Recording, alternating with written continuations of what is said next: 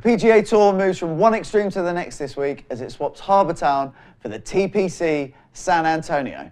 A classical tree-lined layout with small greens favouring the accurate player to the home of the Valero Texas Open that suits the big hitters and the strong iron players. As always, I've picked out 3 or 4 players that I think are worth backing each way, all of which are American this week.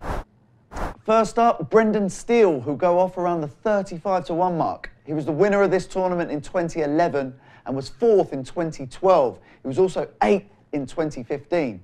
He's also in good form recently, having finished tied 20th at the WGC Mexico in March.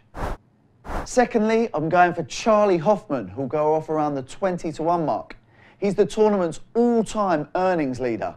He won here in 2016, was tied 2nd in 2011 and tied 3rd in 2013. In fact, he's had 4 top 25 finishes in 6 starts here. He really likes this course. Thirdly, Luke List, who has to get his first tour win sooner or later, and it could be this weekend. Last weekend was his 5th top 20 in his last 9 starts. He was tied 3rd last weekend at the RBC Heritage and tied 7th at the Arnold Palmer Invitational in March. The guy is in very good form. And finally, a little bit of a curveball, I'm going for Scott Piercy, who'll go off around the 65-1 mark. He's an excellent player in windy conditions and he's coming into excellent form. He was 24th at the Houston Open and tied 16th last weekend at the RBC Heritage.